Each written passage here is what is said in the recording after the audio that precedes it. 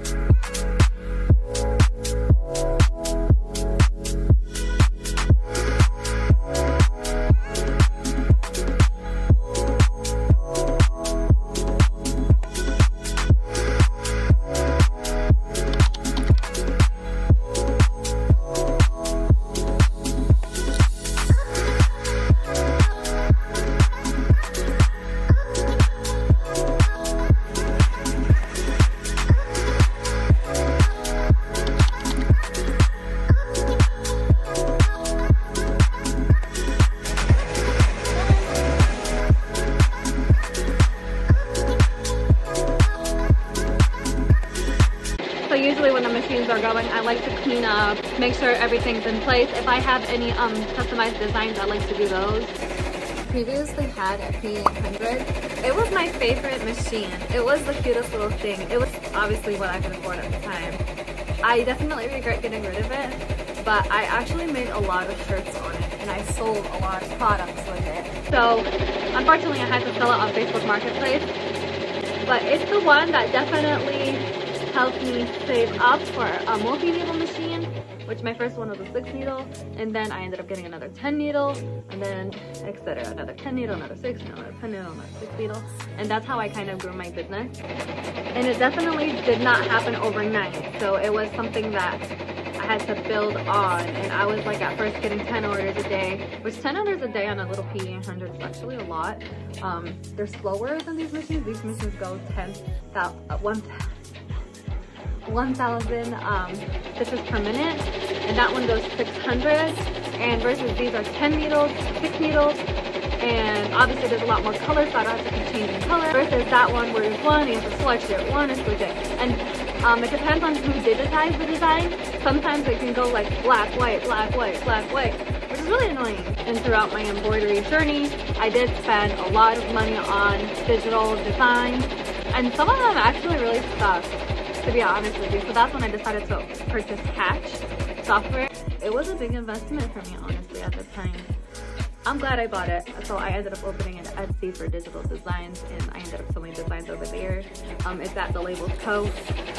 And it's a pretty successful. So yeah, here on my YouTube channel, obviously I am teaching you guys how to do those designs, and I'm showing you guys vlogs on how to do embroidery stuff. But disclaimer here, I am not a professional, so I kind of just taught you guys what I know. So for all you gurus that do this anime stuff, please don't come at me. Everything is done except for that machine. So I'm just waiting on that so I can take out everything and package.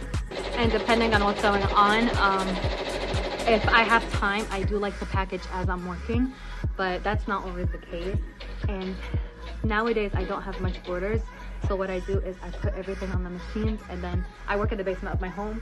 So I'll go upstairs. If there's any chores or anything I have to do, I'll do it. And then I'll come back and I'll find that either they're done or either one stopped and I fix it. But it's really nice that you can just put the shirts on and just leave. I like having to do that. And I love working in the basement of my house. It's great.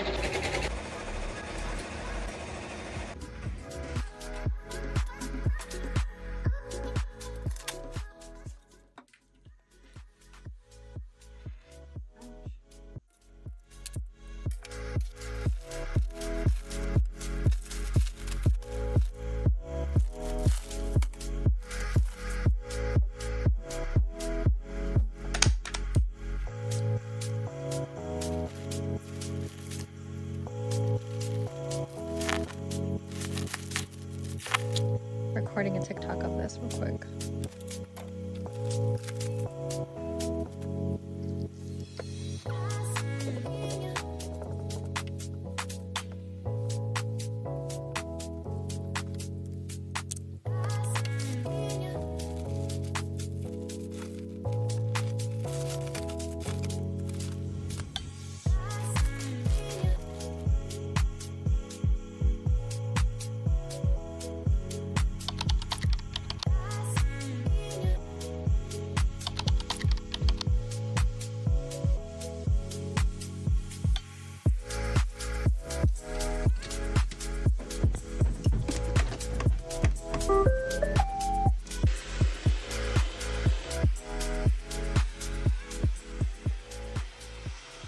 All right, everybody, that's pretty much it.